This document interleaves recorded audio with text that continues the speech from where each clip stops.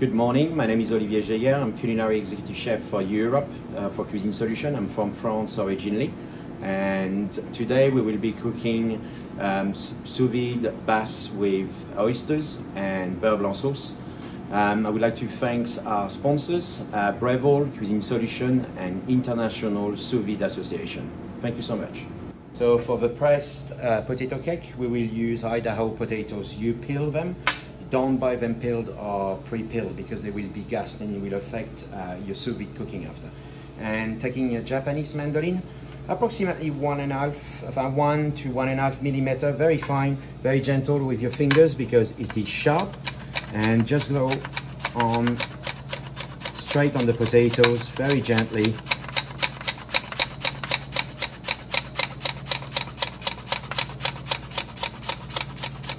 You can cut now. So once you sliced all your potatoes very finely, do not wash them, leave them like that, but you need to act very fast before the potato oxidizes. What you need to put is clarified butter, just 2 small ladles. A ladle is 3/4 ounce, so you need approximately less than 2 ounces of melted butter. And from there you add up kosher salt. We normally season between 9 to 10 grams a kilo. So after stir them well, and you got a nice repartition of the salt into the potatoes and also the clarified butter in a pre-lined tray.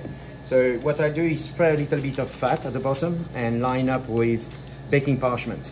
And what you need to do after, it's put gently at the bottom of your tray with nice layers first, and they appear well when you're gonna cut, and fill up your tray all the way. Ready.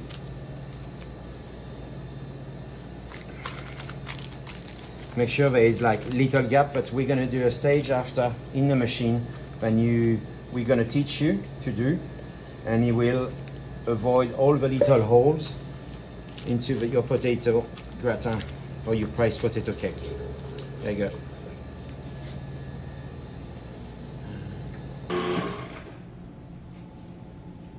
So for the next stage, we will do the potato gratin. So we're gonna, what we call compress the potatoes inside the sous vide machine and remove any air pockets. So we're gonna do that twice. And what you do is just put it in the machine and you just wait and the potato rise a little bit, you're gonna see. And after, once it starts rising a touch and boiling, you stop the machine. And it will compress and remove all air pockets. We're gonna do it again.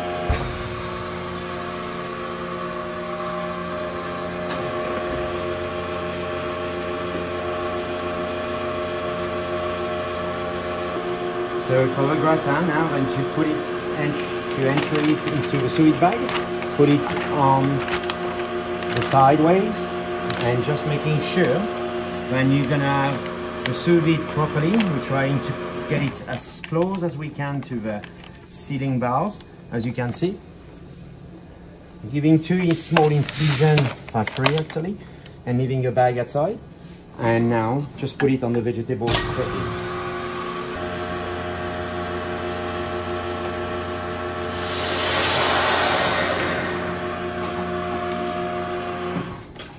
And as you can see, you got the perfect seal, close to the tray and nicely perfect. Just cut the edges and that's it, ready to cook. So for the pressed potato cake, what is really important is to cook it at 84 degrees for a minimum of 4 hours. And once it's cooked, we will press it overnight, and like that it will be very nice and very squeezed, and you will only see the layers of the potato once it's going to crisp up. So remember to do that, is to cook it in advance the day before and after pressed it. That's it. We will cook a rockfish, which is a premium and fresh, which is important for your sous vide. So you can see it's been prepared and pin-bone, and really it's a very nice and fresh fish. We will start portioning it and making sure that all the portions are precise and the same way for the cooking process. And you can see. And we will brine the fish for 10 minutes on the brine done at 10% of salt, kosher salt. There you go.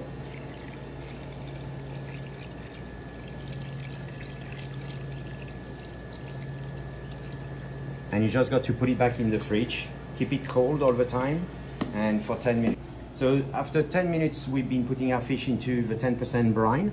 This is how it comes out. It's nicely dry, slightly firm, that's what you want. So the fish is ready to be put into a pouch. So ensure that you keep your pouch nice and clean, and you position your fish properly. And working with gloves, it's very important. Do not do sous vide without gloves, basically. And that's all you need, because the fish has been brined. We don't need salt. We're just gonna add a little bit of olive oil for the flavor, and that's it. So for the next stage of the dish, we're gonna prepare Kumamoto oysters. So they're from the Pacific West Coast, Washington State. So they're really tiny, and the flavors are beautiful. So when you buy your oysters and you keep them in the fridge, always make sure that you keep them on ice. Like that, they're icy cold, and there won't be any problem regarding temperature. But also assess them when they don't open themselves. They're not open. If they're open, please chuck them away. Do not cook them, because most of the time they will be dead. So what you got to do, the little trick when we do oysters here at CREA, or we're teaching the courses of sous vide, we wrap them all in foil to avoid for the patch to leak during cooking, because you can see on the sharp edges. And we clean them as well. We just brush them very quickly, so they're nice and clean in storage. And for the professional, do not forget to keep your shellfish tag for all the hassa. But for that moment, we just like fold them very nicely without to force too much. Pack them and put them in a pouch, ready to put sous vide, and keeping it very cold. So for the accompaniments of the dish, we choose baby leeks because of a strong oniony flavor to cut with the fish, the beurre blanc and the oysters.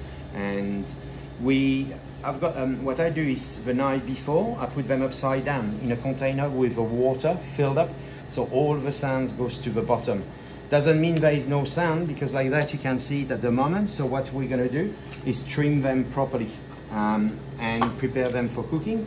So now what you do also, you put them in a solution of water and vinegar for 10 minutes to sanitize them and making sure there is no bugs.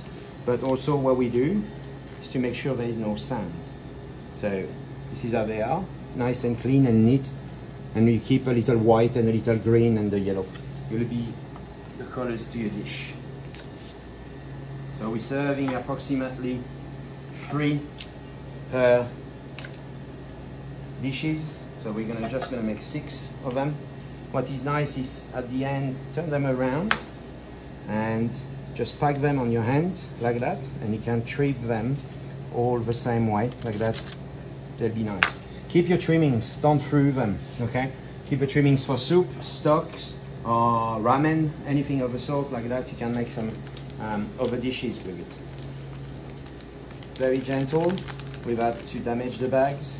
And when you use the bags, for example, the thinner the bag and the better it is for the temperature to come through. I put a little bit of olive oil, and we'll put a little salt. Ensure that your salt sink at the bottom.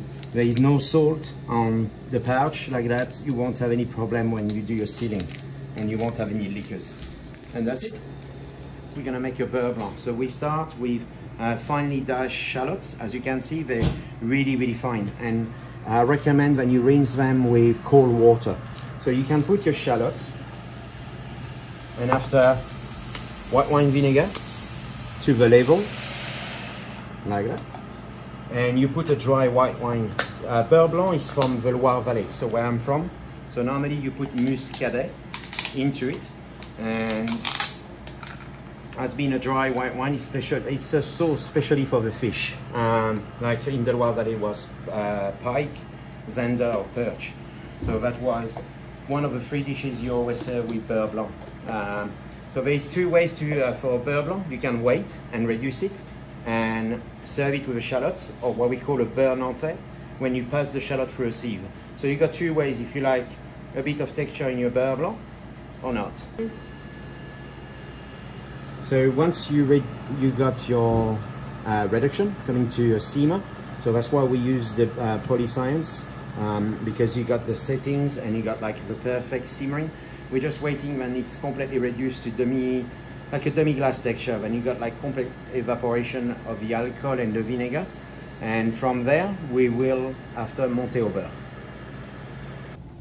So we will put this, the baby leeks sous vide. So we're trying to get the baby leeks as closer than you can from the ceiling than you got here, but also very careful when making sure that you don't have any salt or anything to prevent chimney during your cooking.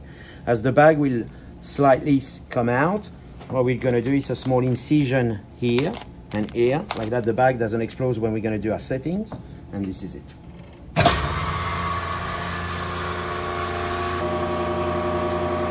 So for the oysters, as you can see, we said earlier, we'll protect them with foil for the sharpness of the shell, so to avoid to damage the bag. Same again, special setting for the oysters. That's why we recommend you to come with us and learn about the sous vide course.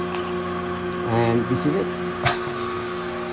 So we will practice less pressure on the oysters when we don't crush, but at the same time, a different air exit. And this is it. You can see in the bag, then the foil has protected the sharpness of the shell, and that's all you need to do now. Tear it on the side, and you can see you got less space, less air around, so you'll have a better cooking. So the next stage is on the fish. So we're gonna change the pressure and the air exit. Like that, we won't damage, because it's a very fragile fish, and at the same time, when you want to open the pouch, once it's cooked, you don't want to damage your fish. So little incision, place it close to the bar, okay, and that's it.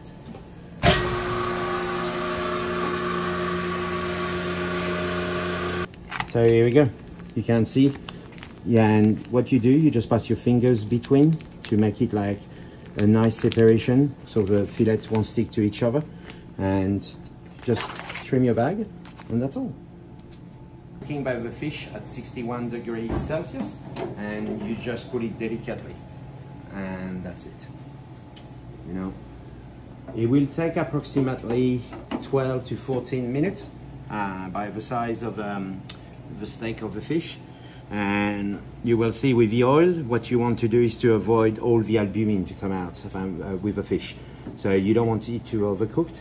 Before we will do the baby leeks and the oysters, you can do the same at both of them at the same temperature. So the leeks will take approximately 10 to 15 minutes, and the oysters normally 7 to 8 minutes. So 24 hours later, that's what your pressed potato cake looks like. It's been gently squeezed overnight, and I trimmed it all around.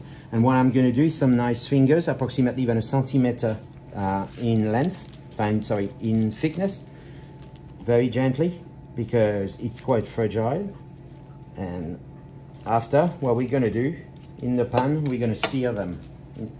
So we'll have a proper, we'll put it on saute, which is your presetting, sorry.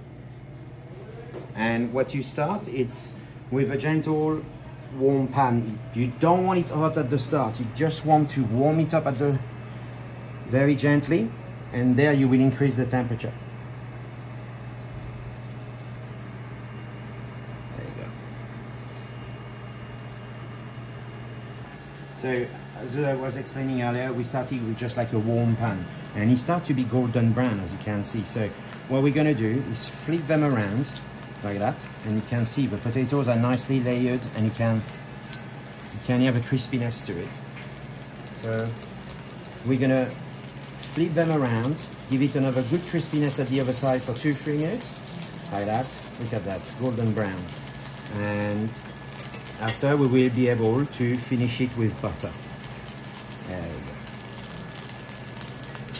So now when you got like the perfect color at the other side, make sure that they don't stick to each other. Okay, space them up and just put a little bit of butter on each side.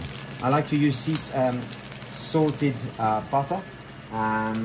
Like that, you season your dish as you go, and being from France, so you will see the crystal of salt will be nice in texture with the potatoes and all of that. And just let them go for another 4 or 5 minutes like that, until your butter is becoming foamy, but it doesn't burn. You don't want to burn it, you just want to like to foam. So for the beurre blanc, when we've done earlier the reduction, this is how it looks. So you got your shallots, well, like slightly pink, you know. So you put a little spoon and a bit of liquor on the simmer set, a little bit of cream,